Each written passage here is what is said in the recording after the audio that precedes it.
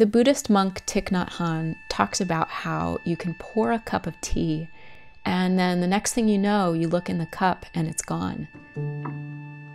You drank it without even realizing it. And he reminds us that life can be like this. We can look up one day and realize we missed it. I don't want to miss it.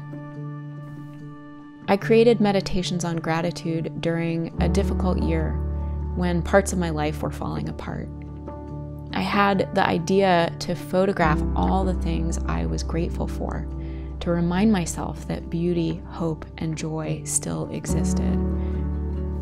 I'm Valenti. I'm a photographer, curator, and longtime student of Zen. Meditations on Gratitude is a 6-week e-course about using your photography as a gratitude practice. Join me for this special class.